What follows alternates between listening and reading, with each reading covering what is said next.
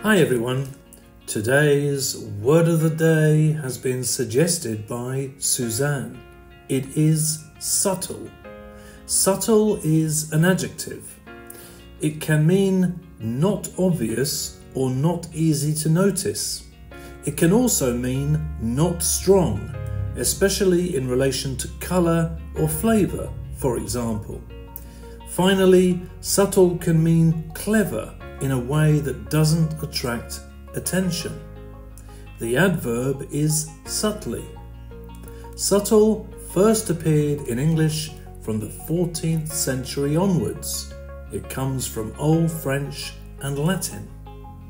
Some example sentences are: the two versions of the film are almost the same, with only subtle differences between them. The firm had to find a subtle way of solving the problem without alerting the client. The fragrance is a subtle blend of jasmine and sandalwood.